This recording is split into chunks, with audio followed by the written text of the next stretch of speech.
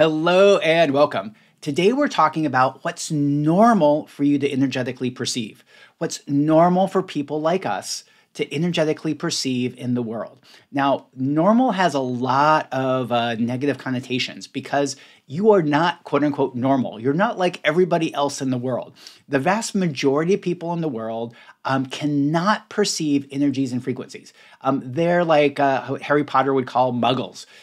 They really just cannot perceive it. And it's not like they don't try. They actually cannot perceive energies and frequencies the way that you do.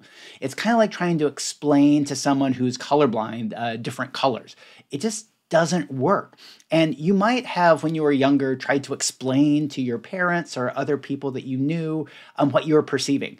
And they probably thought that you might have been a little bit crazy.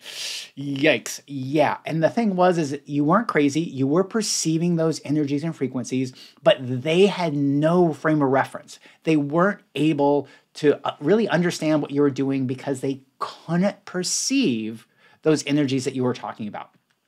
And one of the challenges is when you're even working with practitioners, people who understand energies and frequencies, a lot of times the way that they explain the energies or they explain how you are supposed to perceive them, it isn't the way that you perceive them. Now, I know this, and I found that pretty much everybody perceives energies and entities in a different way.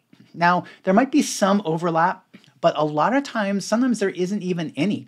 Like when I first was going into training about energetic awareness and the teacher would explain something, I didn't perceive the energies in the same way. And I actually thought that I didn't understand energies. I just must not be as aware as I thought I was. But what I found out later is that we all are perceiving entities and energies and frequencies, and you are too, perceiving them in different ways. Kind of like different angles of the same experience. Now, you might have heard an example of a blind person trying to explain an elephant. Now, if the blind person was only feeling the tail of the elephant, they would think that the animal is maybe like a snake or something. Or if they were only perceiving and feeling the legs, they might think the animal was more like a tree. And the way that you perceive energies is from a different angle, a different perspective than other people perceive them. Yeah, and so the way that you perceive energies and frequencies is totally correct. It's right. Ugh, yikes. And there can be some judgment in here because one of the parts around when we're first learning about perceiving energies and frequencies is that some of the energies can feel like scary, big. It can feel like there's this whole world out there that you don't know anything about. And it can feel kind of scary. And I get that. But the part is it's really not. And what can happen though is when you're perceiving energies, it's easy to focus in on more of the negative, non-contributive energies. Often that they are louder or we're nervous about them, so we focus in on that. You can think of the energies that are going around in the world kind of like a conversation in a crowded room. If you tap into a specific conversation, you can really hear it. And if you're tapping into a conversation that's dark, disturbing, you might be left with a feeling of dark and disturbing and that everything in the room is like that. So everywhere that you've been tapping into the more negative, the non-contributive energies, being afraid of energies, you choose to release and let all that go. Yes, I choose that. Vaporize, liquefy, vaporize, liquefy. And this is one of the parts about adjusting your energetic awareness so it's more of a contribution to you. It's focusing in on the energies and frequencies that are a contribution to you in this moment.